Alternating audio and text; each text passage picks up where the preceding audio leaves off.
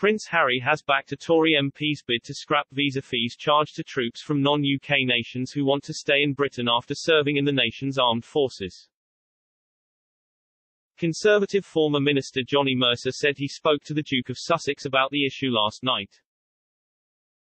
Moving an amendment proposing the change, Mr. Mercer told the House of Commons, "I speak to all sorts of people in the veterans community. Last night I had a conversation with Prince Harry about this.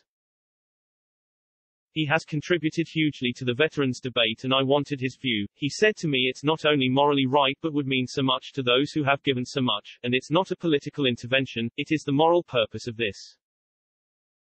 It's an almost effortless change, as he said, for this government to make for us to finally see through what we've said for these people for so long because we owe it to them.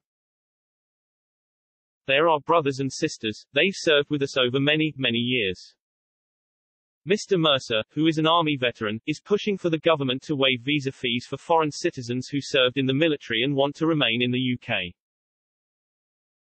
Visas for foreigners who served in UK armed forces currently cost £2,389. Mr. Mercer has put forward the amendment to the Immigration and Borders Bill with Labour MP Dan Jarvis, who is also an Army veteran.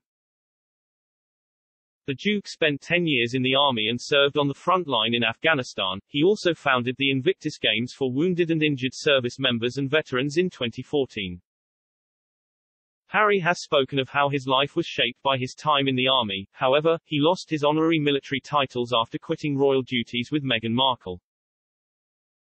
The Sussexes are starting new lives in California after stepping back as senior royals in March 2020. Harry marked Veterans Day in the U.S. last month by meeting with service members and their partners at Joint Base McGuire-Dix Lakehurst in New Jersey with Meghan. And on the eve of Veterans Day, which is Armistice Day in the UK, the couple attended the 2021 Salute to Freedom Gala.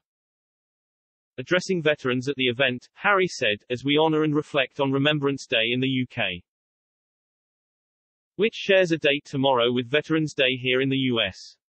My hope is for all of us to continue to support the well-being, and recognize the value of our troops, veterans, and the entire military and service family. We and they are better for it. I served 10 years in the military, including 2 tours of duty in Afghanistan, one as an FAC forward air controller, on the ground and in the dust with some of you, another as an Apache helicopter pilot in the air supporting and talking with you.